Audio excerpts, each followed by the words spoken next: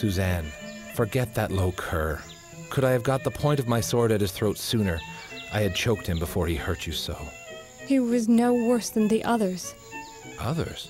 You mean this has happened before? Yes, and will again. Even if they say nothing, it's in their eyes, their voices.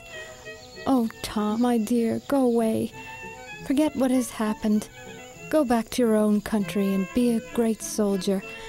I shall hear of you sometimes, perhaps, and I shall be so proud, remembering that once you asked me to be your wife. You don't know what you're saying. My life is here with you. You can't just crush the joy of existence for what may be a fad. A few lies from a drunken lout.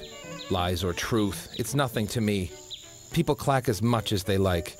Why need we listen? Suzanne, I care nothing for this soldier's life. We'll go from here, you and I. We'll seek out a home for ourselves. I know the place.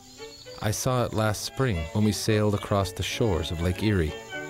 We'll build ourselves a nest there, above the clatter of the world. You and I, Suzanne. Suzanne. Governor Simcoe informs Lieutenant Talbot he is to proceed to Philadelphia in the morning. Elizabeth Simcoe joins them and suggests they select dancing partners for the ball. If Miss Suzanne will honor me. Suzanne, I implore you. Indeed, I shall be enchanted, sir. One does not walk with the governor every day. Well, Mr. Talbot, aren't you going to ask me to dance? Having lost his one true love, Talbot vows to carry out the dream of Governor Simcoe. He will forge a new civilization in the wilderness of Upper Canada.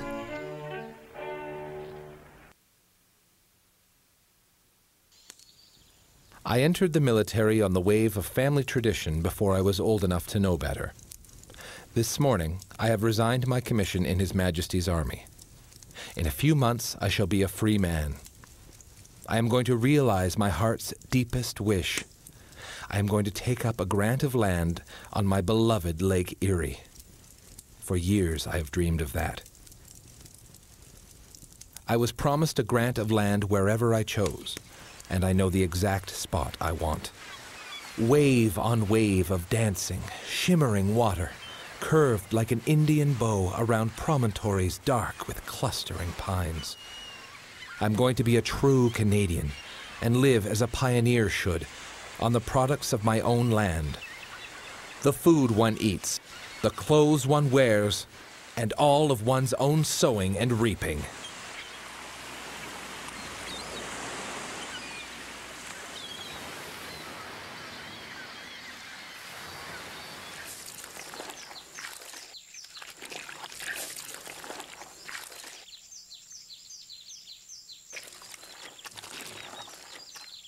George!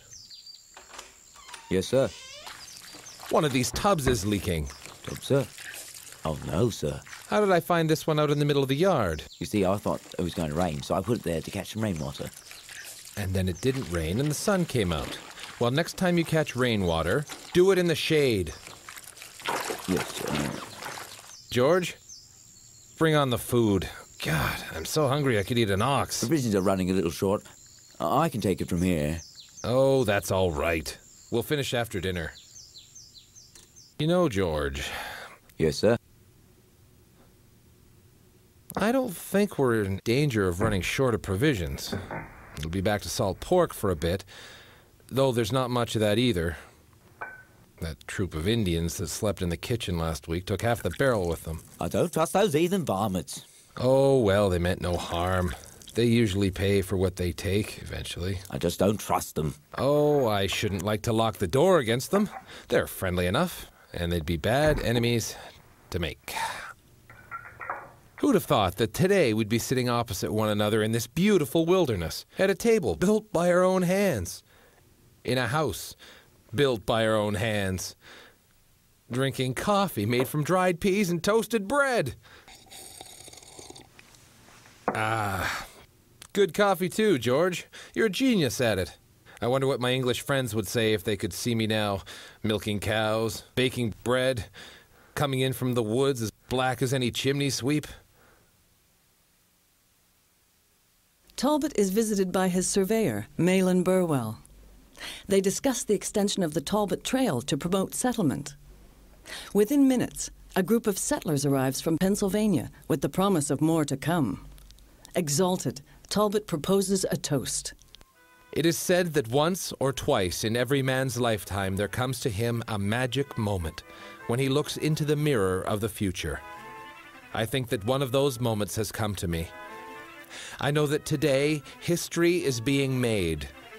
Today, for a magic moment, we have touched the garments of posterity. Ladies and gentlemen, I give you the Talbot settlement. Colonel Talbot! Colonel Talbot, please, I want to see the Colonel. Wait your turn. All right, wait your turn, please. Please, I need to see Wait your turn. Colonel Talbot! Alderborough, Lot 1, Concession 2, 50 acres. Lot 10, Section 5, Dunwich. Alderborough, Lot 11, Section 3. Malahide, Lot 8, Section 2. Alderborough, Dunwich. Yarmouth. Malahide. Southwold. Yarmouth. Dunwich. Yarmouth.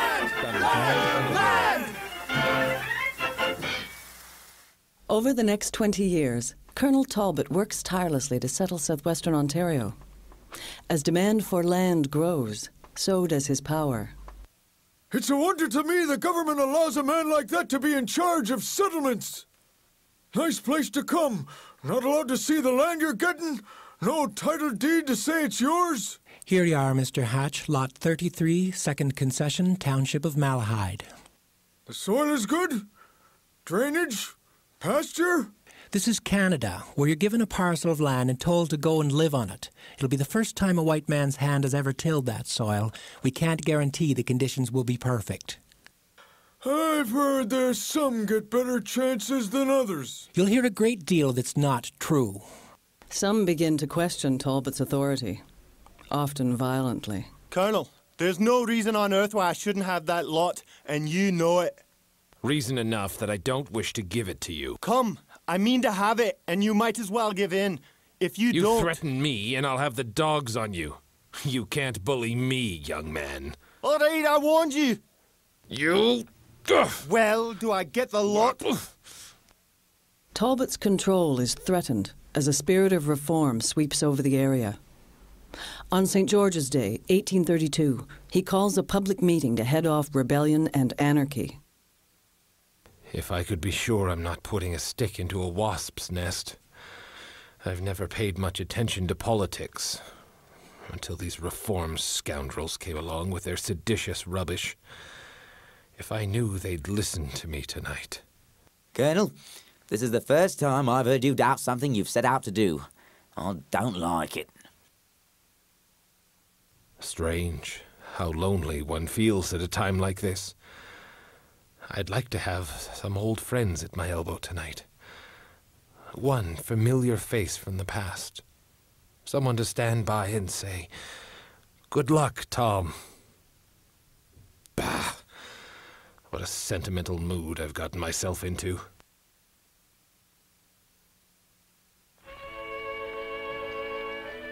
Talbot's wish is granted when his one-time love pays him a visit. Even now I believe I'm dreaming. You, under this roof, after all these years. You've been lonely, haven't you, Tom? Was there no lovely lady who could share your castle with you? Let's not dwell on sad things. You're here. It's St. George's Day, and I'm to make my maiden speech. We'll celebrate, Suzanne. Talbot arrives at the King's Arm Hotel in St. Thomas. Over 2,000 of his settlers are waiting. When I undertook the formation of this settlement, I had hoped that I would have none other than sound British subjects for my settlers. In spite of all my efforts, some black sheep have gotten into my flock. I wish to separate the tares from the wheat, the sheep from the goats, the true Briton from the rebel who would lay waste and desolate to your happy homes. I ask all those who are in favor of the King and Constitution to hold up their right hands. A good speech, Colonel. I think it was a good speech, Geoffrey. Perhaps, if I'm very good from now on, there'll be a shiny crown waiting for me, too. Good night.